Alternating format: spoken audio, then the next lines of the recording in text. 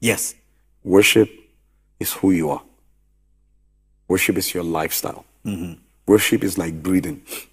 It's not an act. It's not an, let me put the word, it's not an activity. Right.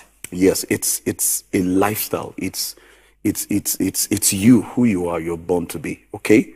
Though you can express who you are through one, prayer, which is worship, through giving, which is worship, through singing, which is worship. Okay? Through act of service to men. Service to God is still worship. But this question pertains music now. Now, a musician, a minister would use his gift, he or she who's gifted in music, to offer unto God praise, thanksgiving, joy. Music is one of the most beautiful gifts God has given man because it's multifaceted, multidimensional. You use it to dance. When you have victory, you have celebrations, graduations, weddings. You use it for parties. Use it for when funerals. You use it for government functions and stuff.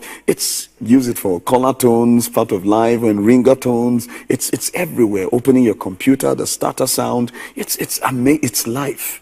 Right. Yes. Right. Right. So using it to God is the best thing you can ever do.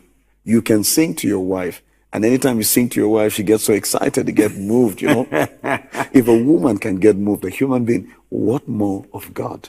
Wow. Wonderful.